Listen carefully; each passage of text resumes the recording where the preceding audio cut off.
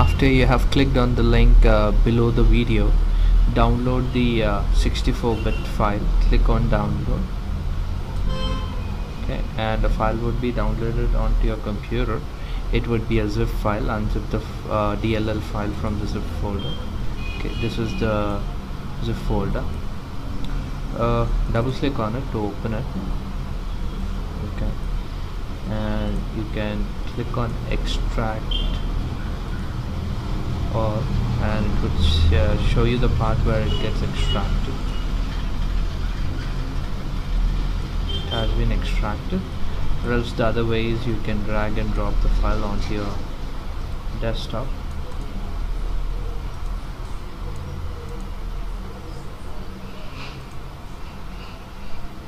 Okay.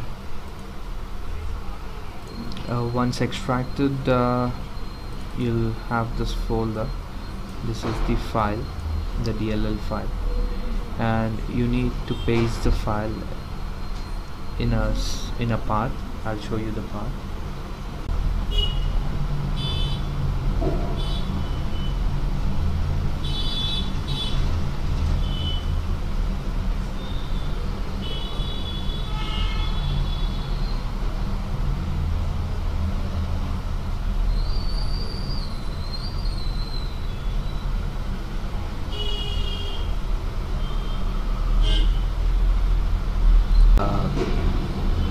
As shown in the previous step, click on the file explorer. I'll manually show it if you are using Windows 10, okay, or if you're using Windows 7, click on start, then click on computer.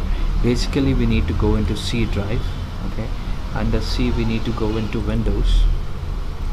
Under Windows there would be a folder called System32. Okay, here it is, System32, one which is highlighted. Open that folder, and the file which you have extracted, in which you'll have a DLL file. Copy the file, okay, and paste the file in System32. Okay, click on continue, and it would copy the file, and go into syswow64 folder and paste the file again here. Okay, click on continue.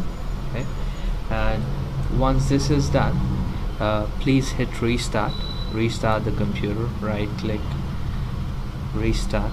Okay, and if you are using Windows 7, it's the same start. Besides shutdown, you'll have a small arrow. Click on it and select restart. After the restart, the issue should get fixed. And thank you for watching. Please do not forget to hit subscribe and support me so that I could make more such videos. And if you have any doubts or queries, please post it below the video. Thank you.